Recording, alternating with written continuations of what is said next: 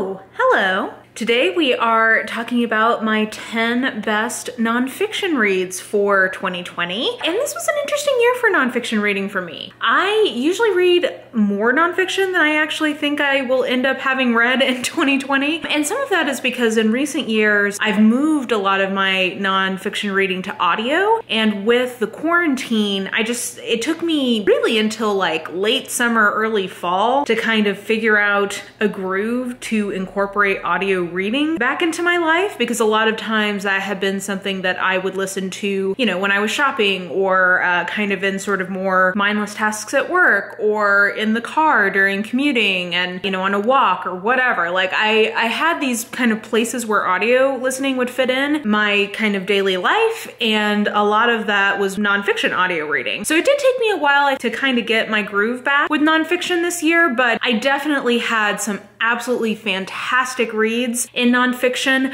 I tend to read a lot of historical nonfiction, sort of like sociological nonfiction, current events, memoir. I'm saying this like I have like specific nonfiction things I read. I read a lot of different genres of nonfiction. I really enjoy it. But yeah, anyway, so I feel like towards the end of the year, I was kind of getting back in my groove, and I've been rediscovering a love of reading nonfiction kind of physically and not just in audio. So anyway, with all that being said, I do have some very exciting books to talk to you guys about, so let's dive in. Number 10 is Cast from Isabel Wilkerson, and this was such a big book this year. It was an Oprah's book club pick, I'm pretty sure, and basically just like this was a very hyped new release. Isabel Wilkerson previously wrote The Warmth of Other Suns, which I have not read, but after having read this, I will absolutely make it a priority to go back and read that particular book, which was basically about the kind of great migration of Black Americans out of the South into sort of Sun Belt and other parts of the US. So I will definitely go back and read that. Cast is her sort of argument from history about recontextualizing understandings of racial hierarchy in the US in terms of a caste system. And she's making a lot of parallels to India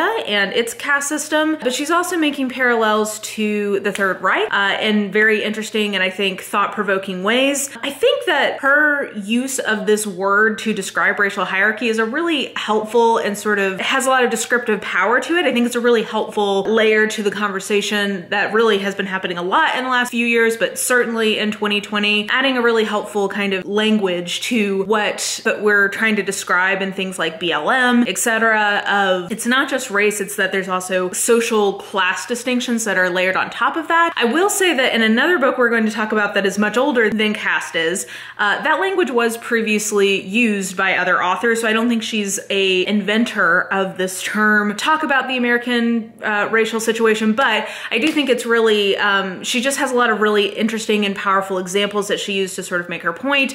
I think particularly, I was aware that the Third Reich had drawn on Jim Crow laws from the South and some of their legal structuring of their racial discrimination and ultimate genocide of Jewish people in Germany, but I hadn't seen it sort of laid out so clearly, so I thought that was very interesting. All in all, this is a book that has a lot of really interesting things happening in it. I do wish that it had been a little more focusedly argued. I think that I just wish it had come together a little stronger as an actual argument, and I would have given it even more, because there's a lot of interesting stuff here. It's just, I think it needed to be structured or shaped a little differently. I don't know. But anyway, all that to say, it's still in my top 10. I still really enjoyed it, and I definitely still think it is very well worth people's time in picking up. So that is my number 10. Number 9 is What's Your Pronoun from Dennis Barron, and this is a social history and linguistic history that I just absolutely had such a fun time geeking out with. Basically, so many people, now there's kind of two layers of people who get their, you know, knickers in a twist around this. People get very upset about the singular use of they, and this is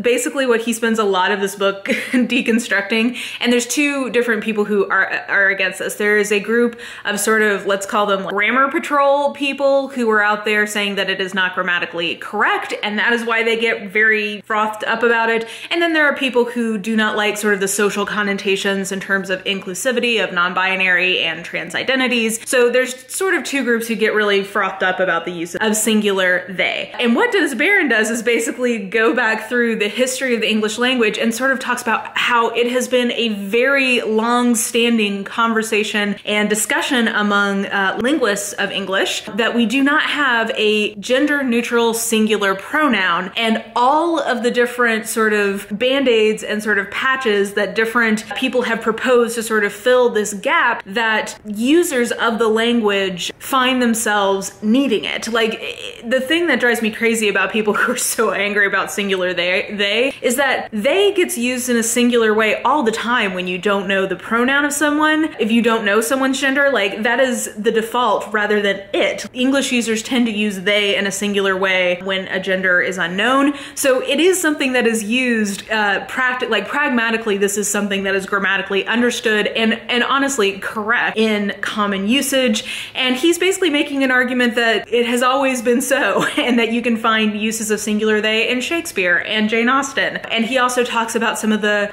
Old English origins of different pronouns and how actually a difference between he and she was a later addition to English. It used to all be kind of gender neutered. So anyway, it was I love linguistic histories in general. I also read a really good nonfiction book this year called Because Internet, which was about online language use. So I really like this in general. And then combining it with sort of the social history and him talking about how a singular they also has been politicized over not just the last, like, say 50 years, but for a very long time, it's been a big thing. So anyway, it was just a really interesting social history that I recommend if you are a fellow language nerd. Number 8 is Legendary Children by Tom Fitzgerald and Lorenzo Marquez. And this was such a fun kind of, I guess, another social history. All of these first three are kind of different forms of social history. A social and sort of pop cultural history of RuPaul's Drag Race, and talking about how it represents all of these different forces that have been fulminating in queer culture for the last 100 years. And I absolutely adore RuPaul's Drag Race. I have been watching since season 1, back when they had the Vaseline filter on Ru. I've been watching for a long time. I absolutely love so much of the pop culture that has come out of RuPaul's Drag Race, and seeing that correlated to different parts of queer culture and history was just really fun. I think that the book is at its best when it's making direct parallels of moments on the show to things that have been a part of queer, especially like nightlife culture. I think when there's like one-to-one comparisons, that's when the book is at its strongest. There's this great chapter about Latrice as a lip syncer and kind of how that ties into the history and kind of why queens have been lip syncing for so long. But anyway, I thought that this was really a fun, if you are into the show or just like this kind of pop cultural history, I think this is a really great example of it. And I love that it used something that's like very culturally relevant in current pop culture to talk about history that people might not know about, or in, I guess, herstory, really. So anyway, I just thought this book was so fun and great for lovers of the show and also just lovers of recent social history. Number 7 is what I'm going to call philosophy, some philosophical nonfiction, which is How to Do Nothing, Resisting the Attention Economy by Jenny Odell. I really enjoyed this book, and I have to say, I very much I think it's very appropriate for the year of our Lord 2020 with quarantine. So topically, I think this is appropriate, but also I just really appreciated that this helped me rediscover something about myself as a nonfiction reader, which is that I very much enjoy ending my day by reading something that's philosophical or theoretical, or just sort of something that makes me really think deeply. Like, that is a really calming way to end my day. And I started that practice with this book back in the spring. I kind of forgot about it, to be totally honest, because of life and the craziness. When nonfiction November rolled around, I was like, oh, I really do want to finish that. And so in November, I kind of picked this back up as a daily practice. And by doing that, it has gotten me back in the habit of reading nonfiction before I go to bed at night. And I'm really enjoying that. It is a very peaceful ending to my day. And I just think that this was a really lovely piece of philosophy, examining basically a lot of what she calls the margin for refusal in our culture, and how because of different kind of declining institutions, our margin of refusal refusal is getting smaller and smaller. We have our attention constantly demanded from us in our work environments, but then we also are consumers of this constant attention grabbing stuff in our off time, and how just with the internet, etc., that has just become a really difficult cycle to break. I think she has some really just interesting insights. To me, my favorite parts of this, like I said, were sort of the ideas about like the impossibility of retreat, the anatomy of a refusal. Some of that stuff I thought was particularly really wonderful, but she also talks, I think, a lot about sort of the power of localization. I think that's a lot of kind of what she's arguing for in this. And yeah, anyway, this is just a very reflective, meditative, thought-provoking book.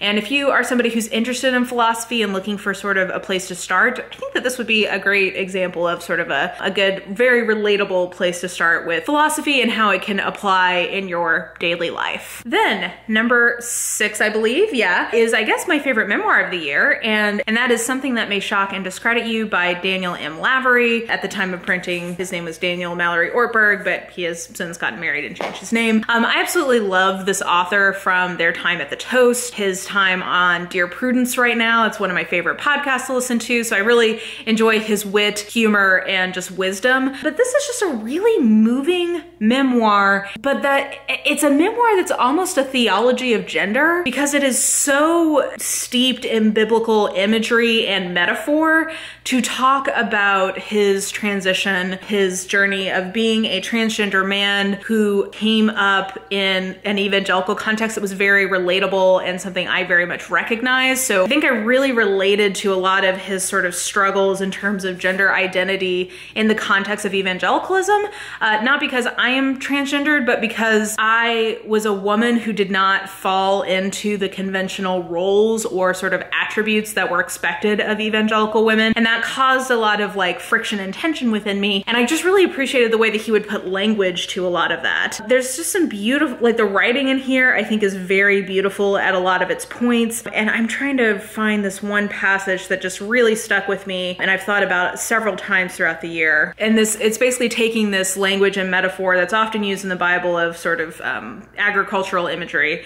And he says, as my friend Julian puts it, only half winkingly, God blessed me by making me transsexual for the same reason God made wheat but not bread, fruit but not wine, so that humanity might share in the act of creation. And I just think that he has so many great theological and philosophical insights into gender, and it was just conveyed in ways that was very just tangible and relatable to me from my background. So I just really enjoyed this memoir, and people who have read this from my recommendation, I've gotten really good feedback of like, oh God, I really enjoyed that. So anyway, I just think that this is a great example of a different kind of memoir, but one that I very, very much enjoyed and just thought it had a lot of humor in it. Oh, it was just great. Definitely my favorite memoir of the year. Number 5 is The End of Policing by Alex Vitale. And I got this as a free ebook right in the middle of the height of the BLM protests, when there was a lot of discourse about policing and just kind of what are we gonna, as Americans anyway, what are we gonna do about this? Because we just seem to be in this cycle that's very difficult to break. And I think Alex Vitale has a really compelling argument of why policing as it is currently understood in the US and sort of all the connotations of it should not continue to exist the way that it currently does.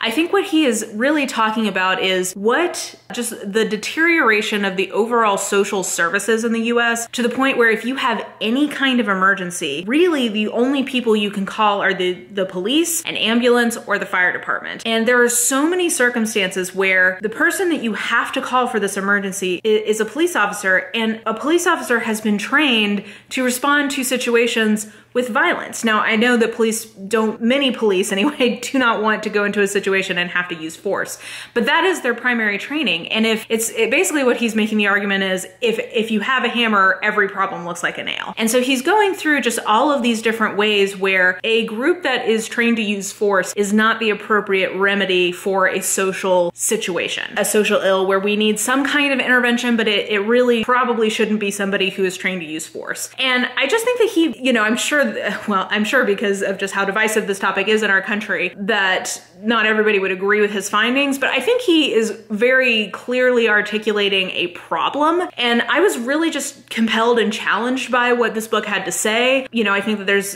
I just have so many thoughts about this topic, which we don't have time to go into right now. One of my main kind of critiques, or something I wish that he could unpack more in this book, is how do you uncouple policing as we know it without deconstructing our gun laws as they currently exist. That was a piece of it that I think I would have liked to see him wrestle with a little bit more. But overall, I just thought that this was a really, at least to me, a very good primer and something that really made me think about the topic in a new way. And that's something that's always really exciting to me in some sort of sociological nonfiction, is when I come away from it having a new perspective on a topic that I thought that I had thought about a lot before. So I just found this challenging in a really wonderful way and just really, really enjoyed it. So I would definitely recommend it. And yeah, one of the most thought-provoking things I read this year. Number 4 is Nothing is Wrong and Here's Why by Alexandra Petrie. This is a collection of satirical essays that is so funny, but so dark. And really this is chronicling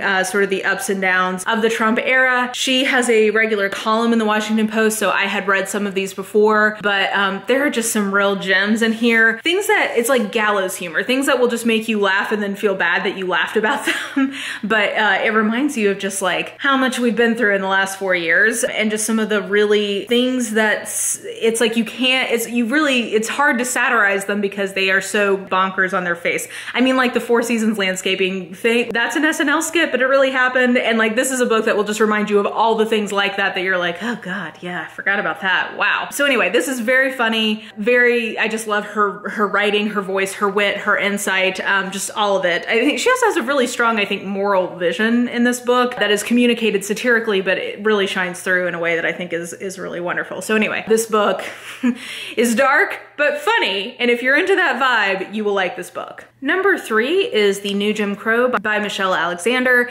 And I just feel well, I kind of feel about this way about my top 3 books in general. It's hard for me to say much about this book that hasn't already been said. It is such a sort of seminal text in this kind of area of nonfiction, which is thinking about the history of race in the US and sort of how we have gotten to the place that we are currently at. So maybe like the history of the last 60 to 80 years. I've seen this book referenced so many times, and I kind of was expecting it not to really live up to the hype, just for me, in the sense of like, oh, like this isn't gonna be anything fresh or interesting because I've just seen its argument repeated so many times in so many different books. And I was so happy to find that that wasn't the case, that this book really stands on its own as a piece of nonfiction. Like the writing and argumentation itself is so wonderfully done. So it's not even just the kind of content of it that's great, it's the delivery of it and just the art of how she puts the argument together. I think it's just really wonderful and just exciting for me to read. I also think her kind of conclusion feels very prophetic in terms of sort of where we've come since she wrote that and kind of where we're at. Yeah, and I'll say the same thing about the next book we're going to talk about, but just overall, this is a masterpiece. People know it. What am I really going to add to that conversation? And then similarly, number 2, The Great Influenza by John M. Barry. This was obviously a very timely and appropriate pick for this year because of what we have all been going through with the pandemic. And, you know, subtitle here is the story of the deadliest pandemic in history, which was during World War II in 1918. And really just, I think what made me love this, just like on an enjoyment level, and I should say this is my best of list. And when I say best of, I mean things I enjoyed the most in 2020. So why this was something I really enjoyed was it included, well, it has that sort of just like, oh my gosh, can we ever learn from our mistakes, or can we ever learn from history? Like that is a feeling of sort of history rhyming in a way that is just enjoyable, but also, I guess, despair making in some cases. But I enjoyed that piece of it. And then I also am somebody who really enjoys the history of science. And I would say the first third of this is really a history of how medicine, like medical practice, developed in the US. And I just found that to be fascinating and really engaging to me. Likewise, this has a conclusion or like a coda to it of like, hey, we're not really ready for the next pandemic. And this was written, I believe, in the 90s. And it's like, oh, John, oh, how right you are.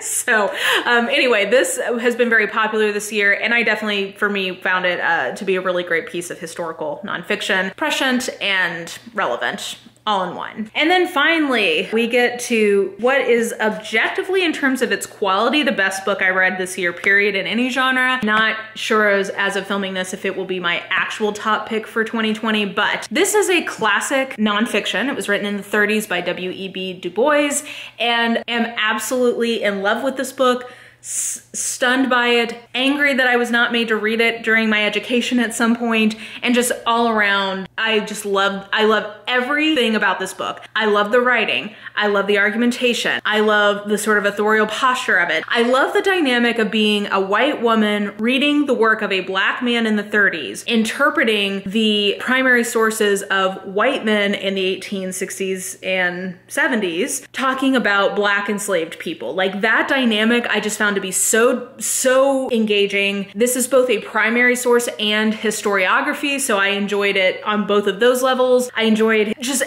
this book is so good. I love this book so much.